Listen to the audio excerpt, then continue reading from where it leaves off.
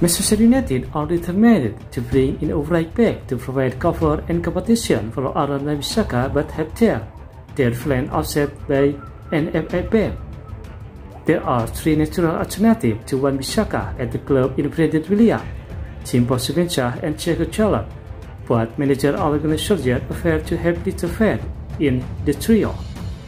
Dalot has been drawn to AC Milan decision, and the other two have been overlooked, with the boss preparing to repurpose centre-back Lindelof and Axel Tuanzebe when Wan-Bissaka was unavailable.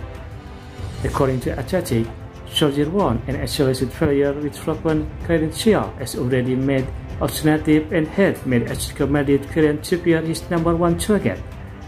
However, Solskjaer was found guilty of breaching gambling rule in December and banned for 10 weeks. From December 23, throwing the transfer into major top.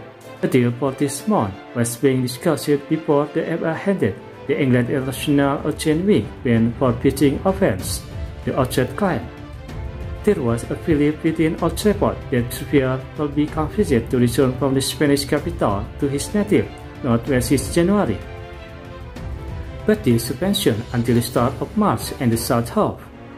In any case, Atletico indicated they would want to break even on their 20 million signing, and United are not true to be allocating excessive funds to the position.